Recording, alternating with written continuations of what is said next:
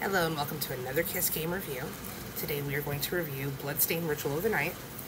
It's an exploration-focused side-scroller RPG. You start off and you play as Miriam, but like in the PlayStation 5 version you have like two other characters that you can play. Aurora and another character.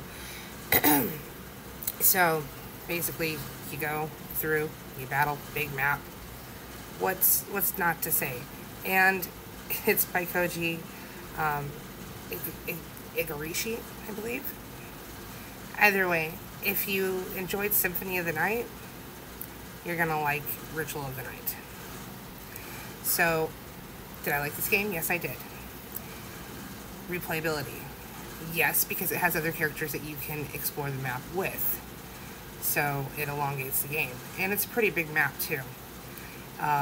And would I recommend this game? Yes. If you enjoy Castlevania Symphony of the Night, I recommend playing Bloodstained Ritual of the Night. And I think you would like it. And that's it for me. On to the next one.